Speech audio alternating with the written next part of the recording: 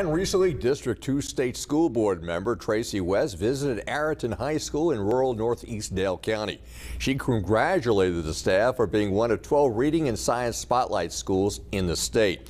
Now, following 2.5 years of the pandemic, West says education in the state is heading now in the right direction. The Auburn resident represents District 2 on the state school board. It geographically follows the same 14 counties included in Congressman Barry Moore's district. West says her colleagues on the state board, along with Governor Ivey, are seeing great strides being made in the classroom. The pandemic has slowed us down, but not prevented us in any way from moving forward, and we are making progress and gains in the academic achievement for our children. West says a key to improving education in Alabama classrooms is retaining experienced teachers.